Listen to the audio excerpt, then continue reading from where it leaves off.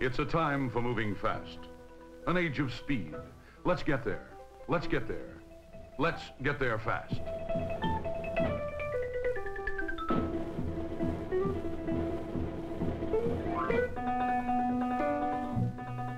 We're all in a hurry. We've got someplace to go, something big to do. Like the steelmakers of Weirton, West Virginia, where they're making steel slabs 10 times faster than they've ever been made before, by a process called continuous casting.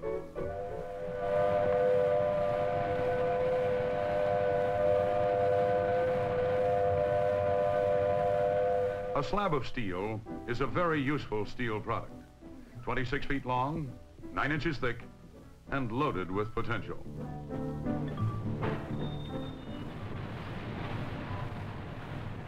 You can start a slab on its way to become an automobile.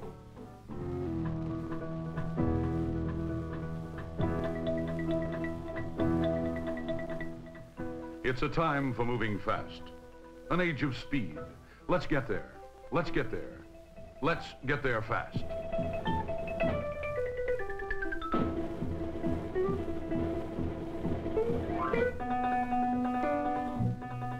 We're all in a hurry.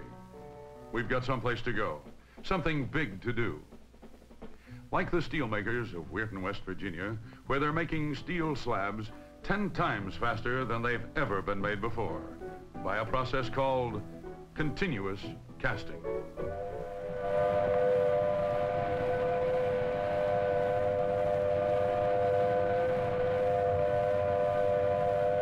A slab of steel is a very useful steel product. 26 feet long, 9 inches thick, and loaded with potential.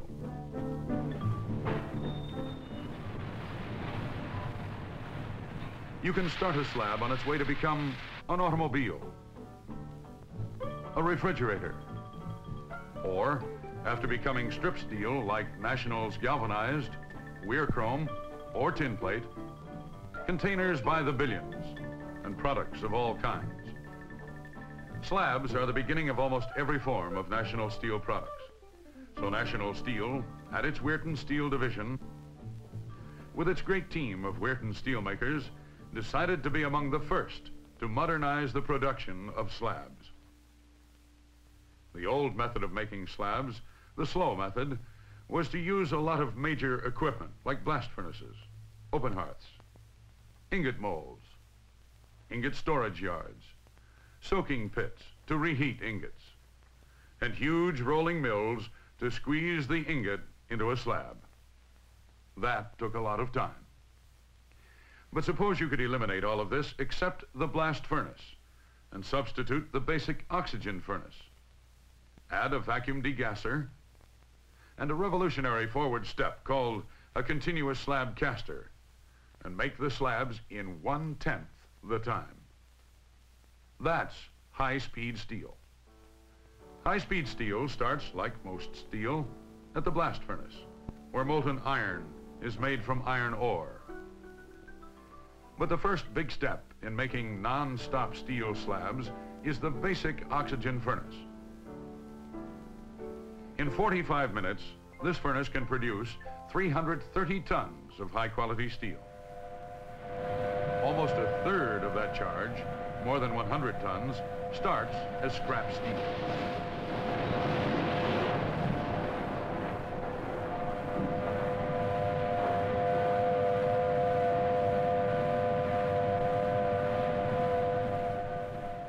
The rest is molten iron, direct from the blast furnace.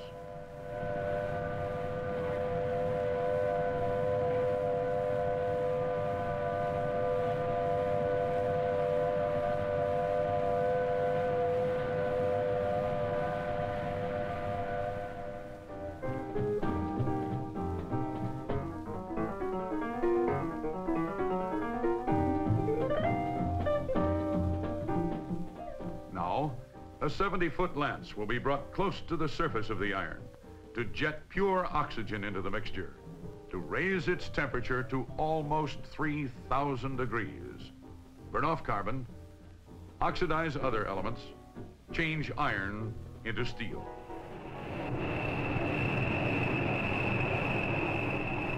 Oxygen screams from the lamps at 1,600 miles an hour. Mach 2, 24,000 cubic feet a minute. The blow lasts less than 25 minutes. It accomplishes what takes 8 hours in an open heart.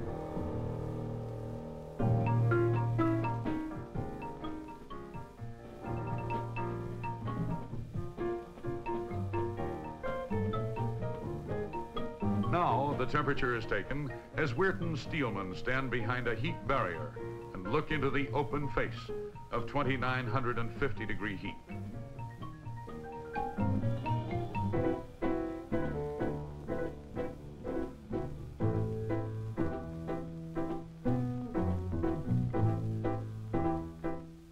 Samples are taken and rushed to the chemical laboratory.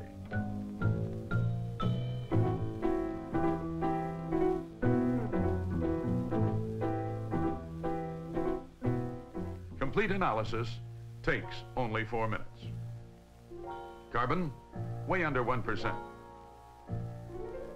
Silicon, less than 100. Manganese, phosphorus, sulfur, chromium, tin, nickel, copper, all measured to within hundreds and even thousands of 1%.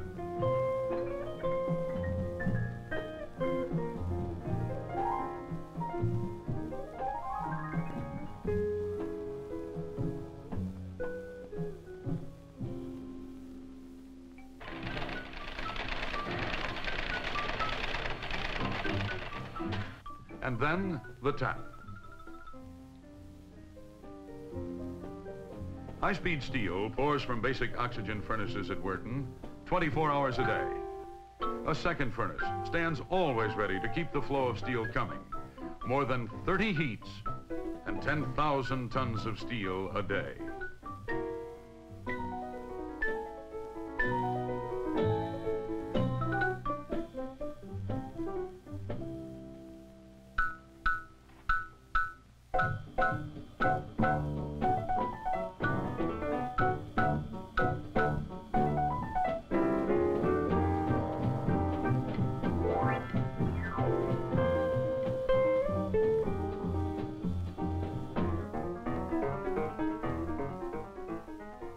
Temperature is checked immediately.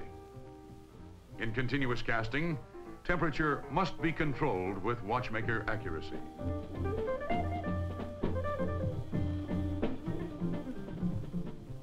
Within minutes, the steel will be arriving at the mill's modern vacuum degasser, an important step in the national steel technique of continuous casting of slabs.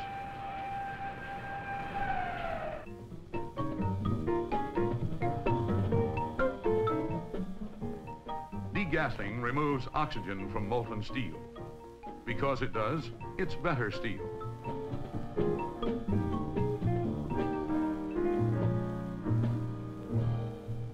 In vacuum degassing, the ladle of steel, which has just been poured from the furnace, is moved under 2 snorkel tubes. The snorkels are lowered into the steel below the slag level, and a near-perfect vacuum is drawn in the upper chamber. Argon gas is added to the steel in one leg. This forces the steel in that leg to move upward, starting a cycle which gradually draws all the steel through that snorkel into the vacuum chamber.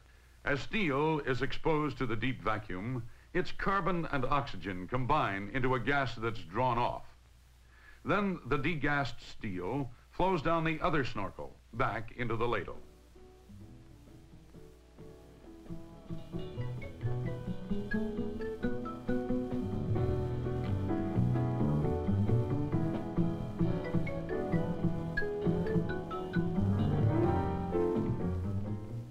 During the degassing, slag is thrown on top of the steel to continue the close control of temperature.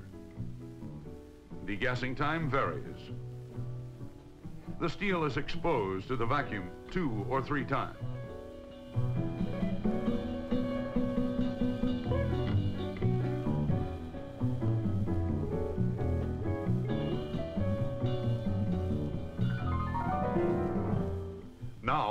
330 tons of higher quality steel are moving again, still close to 2,900 degrees, moving to become part of a revolution in steel making, to the continuous slab caster.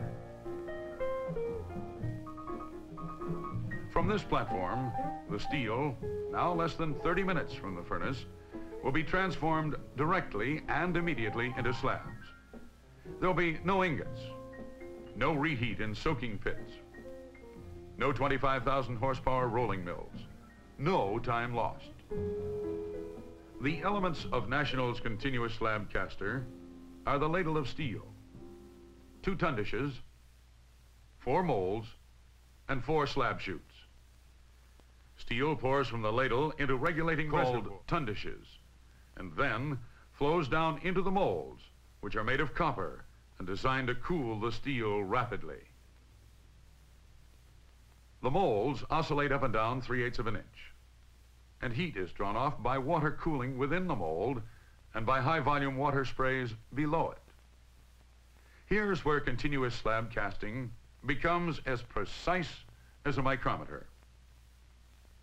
Molten steel must stay in that mold long enough to form a safe, self-supporting skin. But it must emerge promptly so the water sprays can solidify it before it reaches the pinch rolls less than 40 feet away. At National Steel, this means a speed of about 3 feet a minute in each of the 4 molds, 12 feet of slab a minute. It takes just about an hour to convert 330 tons of furnace-hot steel into high-quality slabs.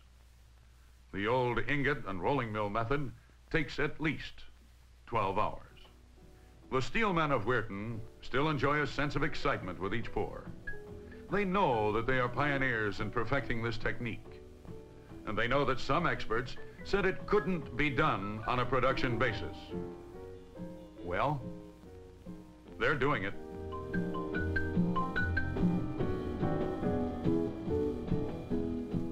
As steel flows from control nozzles in the bottom of the 2 ton dishes and down through snorkel tubes into the 4 molds, hooded operators carefully maintain a slag covering. It's used to sustain the precise metallurgical and temperature control which continuous casting requires. A few feet below them, 4 long slabs already are being formed, moving red hot and still molten inside down from the molds. The slabs move out in 2 directions from the mold area toward 4 identical slab cutting and shipping areas. They are pulled downward at precisely controlled speeds by a massive chain called a leader. At the bottom of the chute, the chain rides up a ramp and is detached from a dummy bar on the front of the slab. As the lead edge of the slabs appear, steelmen 30 feet above are still using their levers to control the flow of molten steel. Molten steel at one end of the process, solid steel at the other.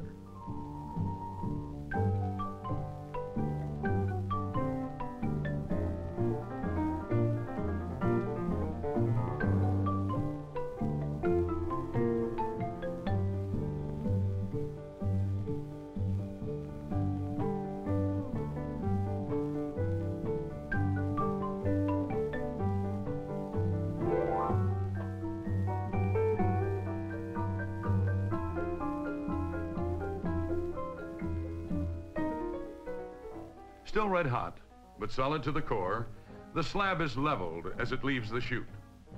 The dummy bar is knocked off.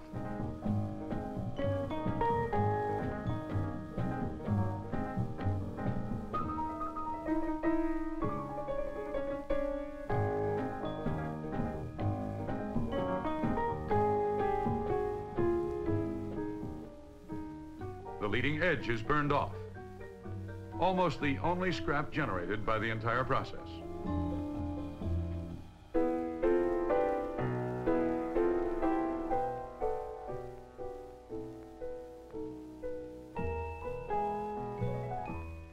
And the long slab is torch cut into 22 to 26 foot lengths.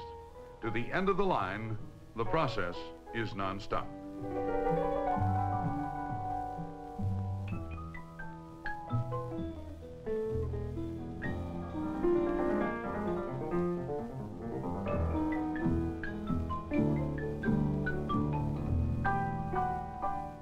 The slabs, which roll out onto the cooling tables, are so free of surface flaws that usually little more than a small amount of hand scarfing is required to prepare them for rolling into National Steel quality products.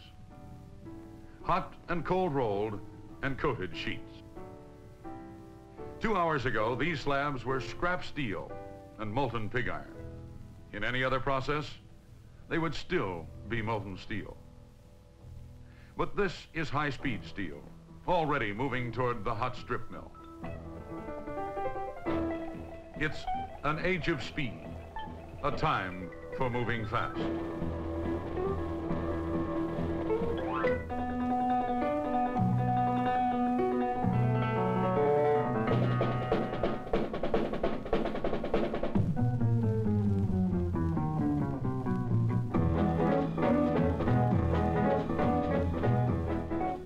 Moving fast. That's National Steel, your kind of steel company.